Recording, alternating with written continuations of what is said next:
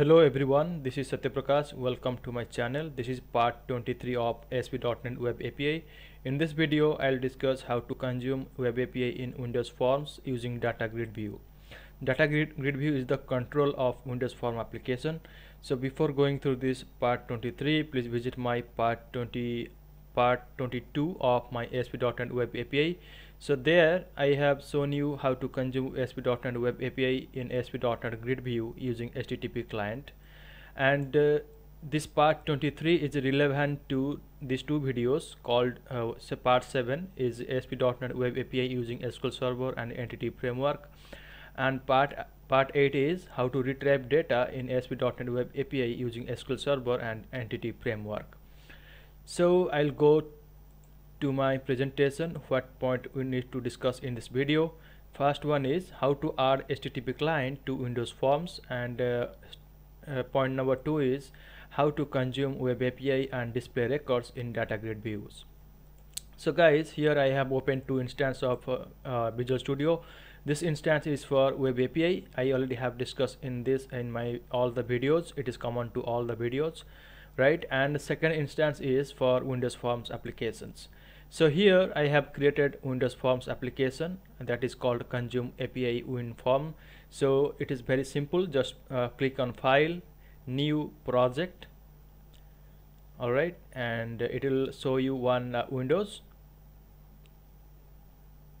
So here you can see you just select here under Visual C# Windows Desktop, and you can see Windows Forms app .NET Framework, right?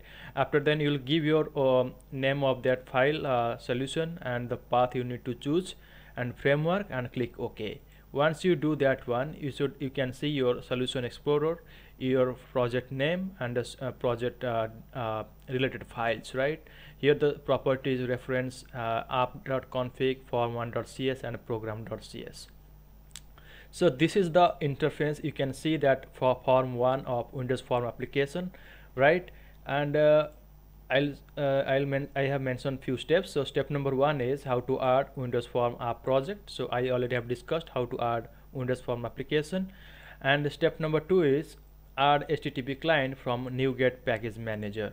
So for that, what I'll do, just right click on your project and select the manage NuGet packages. And guys, I already have mentioned about this steps to install installation of HttpClient in my previous videos. So same steps you need to follow up here. So I already have installed the HttpClient. For that, the package name is microsoft.asp.net aspnet.web.api.client. So here I have installed, that is the as of now the version installed version name is 5.2.9. if you not install, you just go to browse and browse here the name and install it, right? And once the installation is successful, just expand your reference folder. You can see that one blue icon is found, that microsoft.aspnet.webapi.client, and you can see one DLL file called system.net.http, right? That means your HttpClient required packages already installed here. Okay, now go through the step number 3. That is, I need to add a class file for mapping property with Web API response. So guys, here I have created one folder called employee, and inside I have added one class name called employee.cs, right? And in employee.cs I have mention all the property names, that ID, first name, last name, gender, and salary with its return type, all right, data type. So according to Web API response, I have created all the properties same as the Web API response, and the same employee class I have created in my previous videos for ASP.NET Grid View, and same class name I have created also here, right? So this is all about create the class for our Windows Form application to map to our Web API response. Step number 4 is add DataGridView from the toolbox to form1.cs design. So guys, in Windows Forms application there is two important files called form1.cs design and form1.cs. So form1.cs design is for the front end and form1.cs is for the code behind file. So here we need to drag and drop two controls. One is DataGridView. So for that, you just what I'll do is go to your views. Okay, go to Windows, Format, Tools. Here you can get the toolbox, right? In the views, click on views and you can see toolbox, or you can go to the shortcut called Control-Alt+X. After then you can see one toolbox is appear on your left hand side below to the Server Explorer. To add the data grid view, you can see one data is there, so expand it. You can see data grid view right here. You just drag and drop to the form1.cs design from the toolbox, and no need to design anything, right? And step number 5 is we need to add label control from the toolbox to form1.cs design.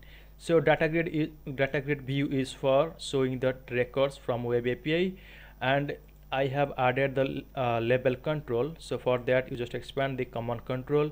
You can see one label control, just drag and drop here, right? And here I have modified few things for web API for the label.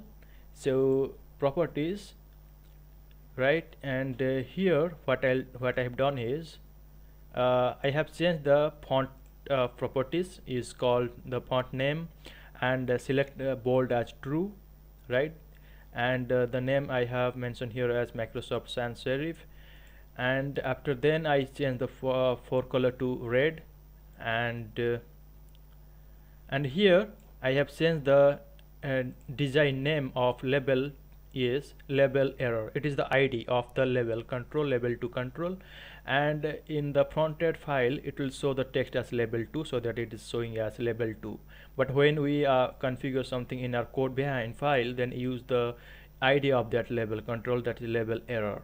So that's all about for the label control, right? And this label control is for that is showing the exception if anything is found in our code. So step number 6 is we need to add some code in form1.cs for consume web API and exception handling. So here I will show you that is one form1.cs, right? So here what I've done is I need to add that namespace for access the HTTP client class, and one is for access the employee class. We need to add the namespace. So here the employee.cs, we can find here the namespace. So we just mention this namespace inside the form1.cs to access the employee class and its properties, right? Employee.class class and its properties. All right, so after then public form1, it is the load event. So it has one method is there, initialize component. It is by default when we create the Windows Form application, and one is refresh data. So it is I have done it. So here I have created one method called refresh data, and here I have used try block, right? It is for exception handling using try catch.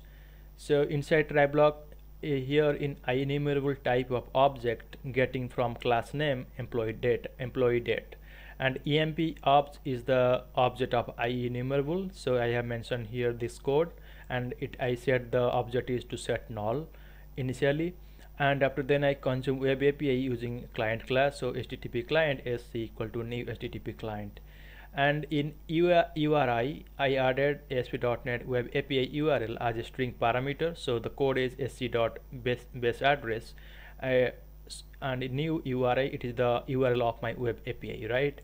And next one is I need to consume data. So get async method takes parameter a string, the request URI, and the request in URI is the API control name. So I have declared one variable called consume API, and the object of HTTP client dot, it is the method of HTTP client get async, and I mentioned the employee. So employee nothing but the web API controller, and here I set the wait method. And next is I need to read the data. So var read data equal to consume web API dot result. After then I need to check the condition whether data read or not. So if read data dot is success status code, then added the iList class, and this is the type of elements in list. They are getting data from employee date class is a method. So here I declare one display data variable, and here I read data.content using read async. I have mentioned the iList collection of class, and inside I have mentioned the employee date class, right? So this is the type of element in list. They are getting data from employee date class. It is a method, right? And here I have mentioned the display data dot wait. Before displaying the record in grid view or data grid view, we need to collect the data into the enumerable object, that is emp or obj, right? Here I have declared here, right, enumerable object, that is the emp obj. So here emp obj dot display data dot result, and finally I will add this data to our data grid view control. So this is the data grid view control ID, right? So data grid view 1, right? Here I mentioned in the comment box. So data grid view 1 is getting the data source from enumerable object, that is the emp obj, and then bind the data. So this is the ID of my data grid view control. You can see here, right? If you just right click on this control and go to properties, you can see the ID of the data grid view control. You can see here, right, data grid view 1. So using that ID of data grid view 1 data source equal to emp obj, and when the data is successfully fetched from web API to data grid view, so I will mention here as label control to visible false, and inside catch I have mentioned the label error.text equal to please check whether API is running or not. So if any exception is found, like web API is not running, and in that time the exception is found, so that label control is just showing the warning or error message to the end user, that is the please check whether web API is running or not.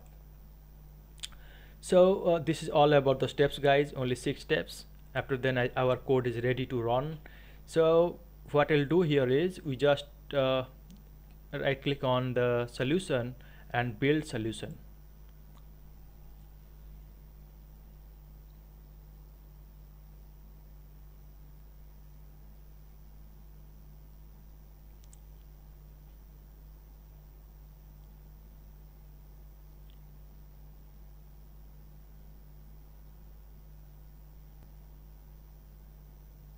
So our build is succeeded.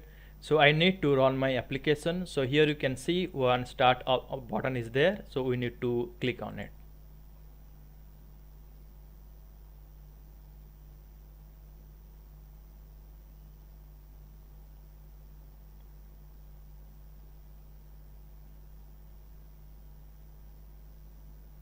So guys, our form is loaded, and you can see this is the interface we are getting in the Windows Forms application.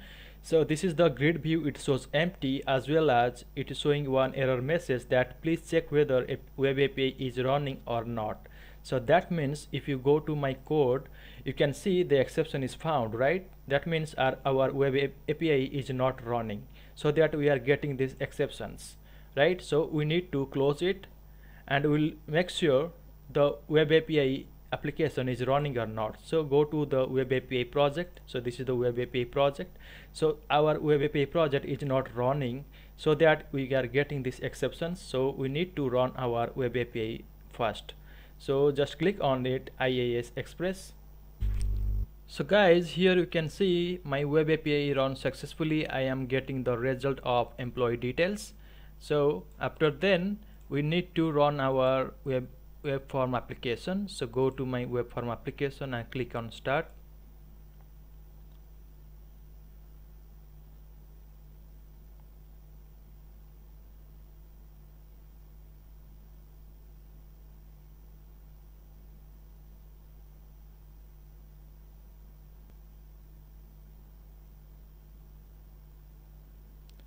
So guys, now you can see all the details of employee is fetched properly by using web API, right? There is no exceptions. So I can see all the employee details with ID, first name, last name, gender, and salary. So we need to compare the result with our web API response.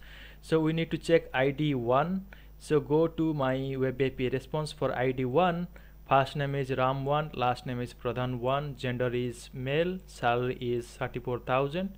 So we need to check same response in our Windows Form application. So for ID 1, first name is Ram1, last name is Pradhan1, gender is male, salary is 34,000. And we need to check here ID 16. So for ID 16, first name is Bill, last name is Strong, gender is male, and salary is 23,000. So go to my Windows application. So for ID 16, first name is Will, last name is Strong, gender is male, and salary is 23,000. So guys, that's all about the steps how to consume web API in our Windows Form application. So I'll go to my presentation here. So this is my YouTube channel. Subscribe and share it to get the updated knowledge on .NET, .NET Core, C#, SQL Server, GitHub, Angular, and DevOps. So that's it for today guys. Thank you for listening. Have a great day.